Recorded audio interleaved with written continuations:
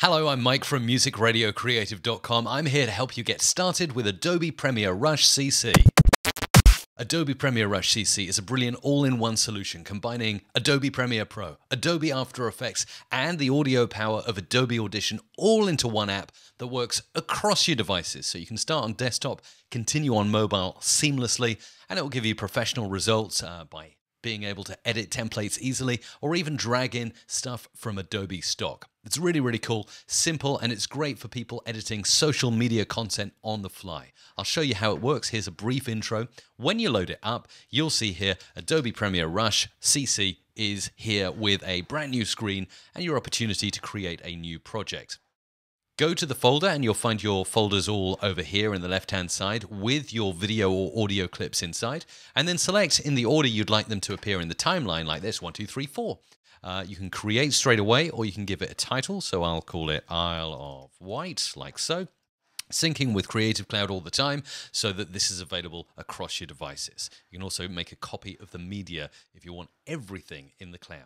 Click Create, it's going to prepare your media, stick it in a timeline, and you'll be ready to start editing.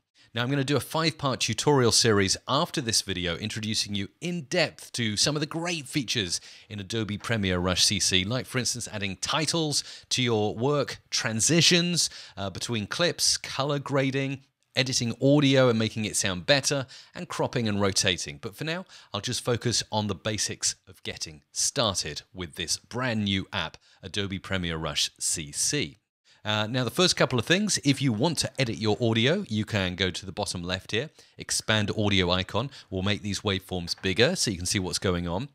Now, Adobe Premiere Rush CC uses some great machine learning to identify whether your clip is sound effect, as you can see here, sound effect icon, or speech. And here's the person icon with a little audio clip coming out of the person, meaning that Adobe Premiere Rush CC has exactly identified that I am speaking in this clip. There's my face, I'm speaking.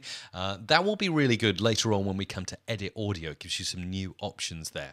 So a really handy feature. And if you're used to working in Premiere Pro, well, that's not an issue either. Bottom left here, this little icon here, control tracks. Now you can lock or unlock tracks so that you can't move clips around. You can mute or unmute tracks if there's audio you don't want to hear. You can even show or hide the clips on a certain track. So tracks like this, so I can drag down to a second or third track if I want. I can use various different tracks, but for now, everything is on the first track here that you can see.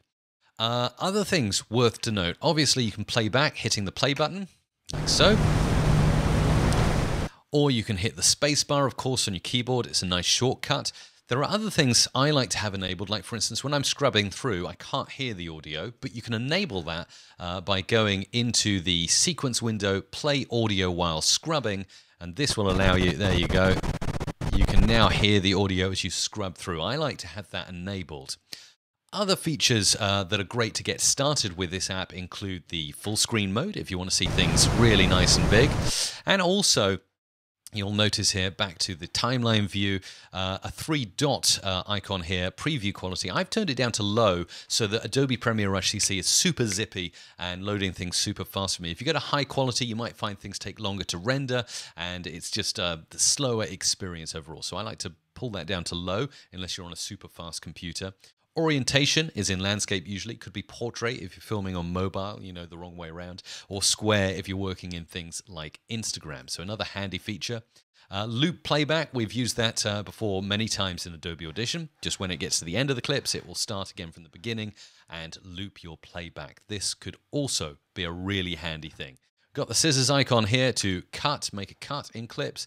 And say if I wanted to duplicate this first clip, just click this button and it will duplicate it right next door to the original clip. So I can duplicate clips as much as I like, or I can just hit the delete button and that clip's gone. Notice how it shuffles everything up so there's never a gap in my project here in Adobe Premiere Rush CC. So like I say, these are the basics. 5 videos coming over the next few days. I know this app is really brand new. It's only just been released. So we'll get into the details of what all these icons do.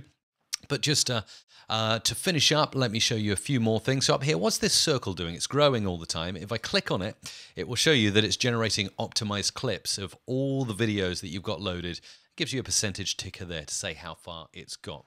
This just optimizes your experience, makes it faster, And obviously it's saving all of your edits into the cloud at the same time. This button here is the undo button. You can just undo things that you've done before. Just click it as many times as you like and undo whatever you like. And that's really good. There's a give feedback button here if you want to send feedback to the Adobe Premiere Rush CC team. Over here, we've got add media. So again, you can come in and add more media. You can record in a quick voiceover, as I'll show you in a new tutorial coming on my channel soon.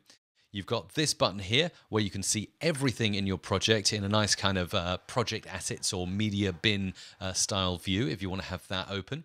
If you go back to the home screen, you can see all the projects you've been working on in Adobe Premiere Rush CC. So of course I've got this project I just created for you called Isle of Wight. Click back into it. It loads up instantly. And when I've finished and I want to share this with the world, go over to the share button here. And obviously you can share locally. You can render it out. It gives you an estimated file size. You got presets here, mainly made for social media like Facebook and YouTube and so on. You can choose your resolution. So I'm working in 4K, but you could fall back to 1080p or 720p. Frame rates sticking at 25. You can go more though if you want. Audio channels can be stereo or mono. And you can choose a basic high, medium, or low quality of rendering. But you can also hook it in with things like YouTube, Facebook, Instagram, and even Adobe's Behance to upload your projects directly to these platforms. Really, really handy. This is just the start of amazing things to come, I think, with this brand new app, Adobe Premiere Rush CC. Let me know how you get on with this app in the comments of this video. And if you've got any questions I can answer in future tutorials, do post them in the comments, and I'll do my best to help you.